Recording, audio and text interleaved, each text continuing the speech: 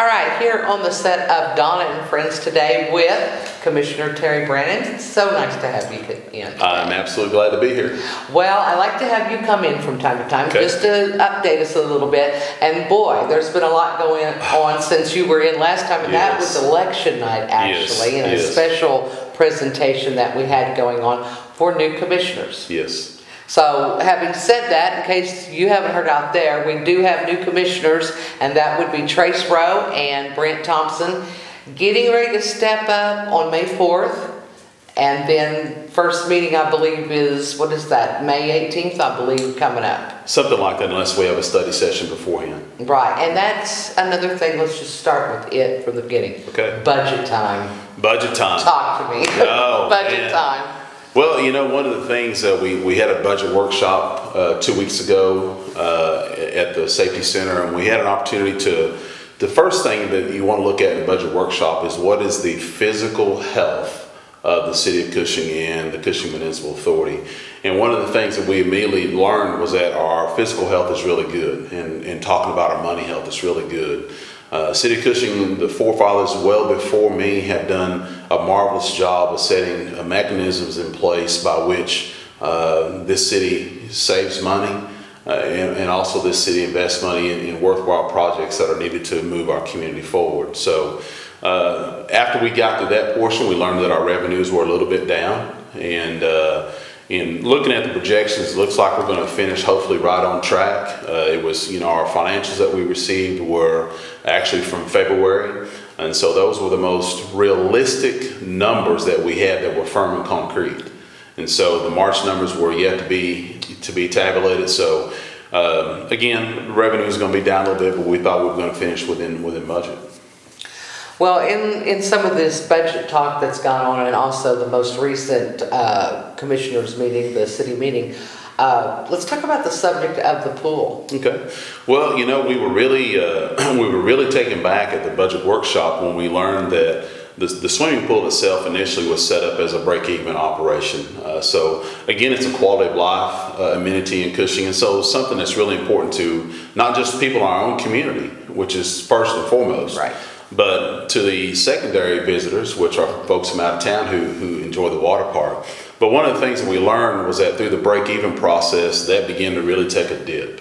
And last year, we had to subsidize the aquatic operations by about $50,000. You know, first and foremost, the expenses associated with the aquatic center really center on personnel or personal services as it's identified in the budget. And one of the things that the city manager was very clear on, and I asked the question, was that is there a mandatory staffing minimum that must be met each time the aquatic center is open? And the answer to that question is yes. And so you have about anywhere between 10, I believe it's 10 to 15 people working at any given time stationed at different portions of the aquatic center, and that's mandated by the Oklahoma Department of Health. So it's not something that we control. Right. But also it's good because having a presence like that allows us to provide for a safe, fun environment. But you know, we learned that we're going to have to make some tough decisions. When I say tough, we're talking about raising prices of the aquatic center, and we did that the other night. We raised them just a little bit. And I think one of the things we've asked staff to do is come back with some ADM numbers, some average daily attendance numbers, so we can see just what the impact is cost-wise for the new prices. Right, and some age breakdowns. Absolutely. Yeah, because that's part of the admission price is different for different age brackets. It is. And you know, they have punch passes and things like that, but we just really attached on to the admission price. And so we'll see what those look like next year and kind of see where we're at.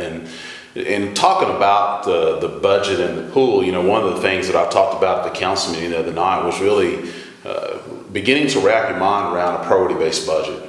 You know, one of the things that I've learned, and I haven't heard it spoken here at the City of Cushing, but one of the things that I've learned through my studies, my independent studies as a city commissioner, is that most communities, when there is a perceived financial crisis or some financial problem, it's really not necessarily a financial crisis, it's a crisis of priority.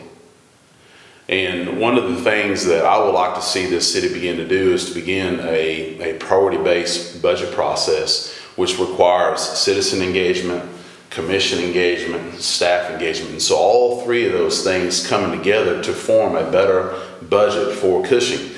Looking at the priorities, what do people want to fund? You know, using the aquatic center as an example, if people felt like this year that streets were more important or other things were more important, and that $50,000 that's used to subsidize the aquatic center should be placed over here, and that's what people in this community said we needed to do, then high probability you'd obviously make some operational changes at the aquatic center. You might lessen the time that it's open, or you may have it open 7 days a week, but lessen the operations hours versus it's not open on Tuesday or Thursday or Saturday or something like that. So, well, citizen input, I think, is crucial to all facets of the city. I mean, it's the taxpayers putting the money into everything that... It really is, and I have to say this because it's the truth. The citizen engagement in Cushing is very lethargic. Yes.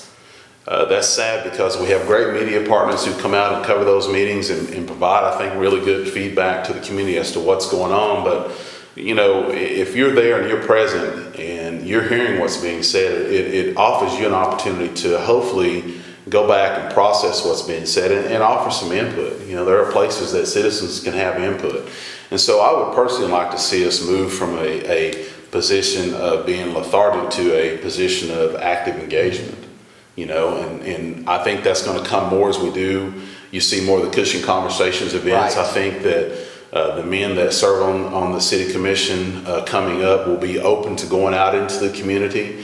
I think as part of a 360 degree evaluation process to give people an opportunity to truly evaluate the job that you're trying to do for them by taking government to them.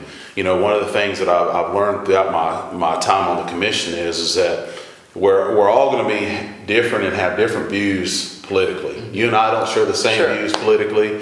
You may be a libertarian, I may be a Democrat, I may be a Republican, you may be an independent. But at the end of the day, we're all for good governance. Right. And that's what I really wish we could bring to the table here in terms of citizen engagement. So you're watching this. Budget meetings that are open. We have another budget workshop that's open, and then the city meetings, the regular ones every month, they're open. Yes. If we could get more of an engagement, you know, that's part of why we stream it also, is so that if people aren't comfortable coming down, though, that's what we want to see. And I think in a number one scenario, but if they will just watch it streaming and learn, and then engage with your commissioners. I agree. Engage with your commissioners, be that through email or phone call or what have you, but engage with all of your commissioners on what it is you see going on if you can't make it down to a city meeting. Well, I want to jump a little bit, and I want to talk about something that went into executive session here at the last meeting, and that was the purchase of some property on Harmony Road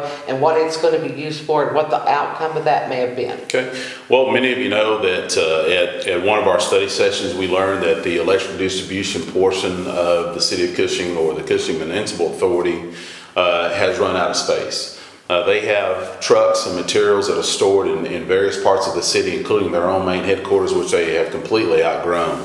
And so we learned that there's a need there to provide them with a one facility in one place, so everything is centralized.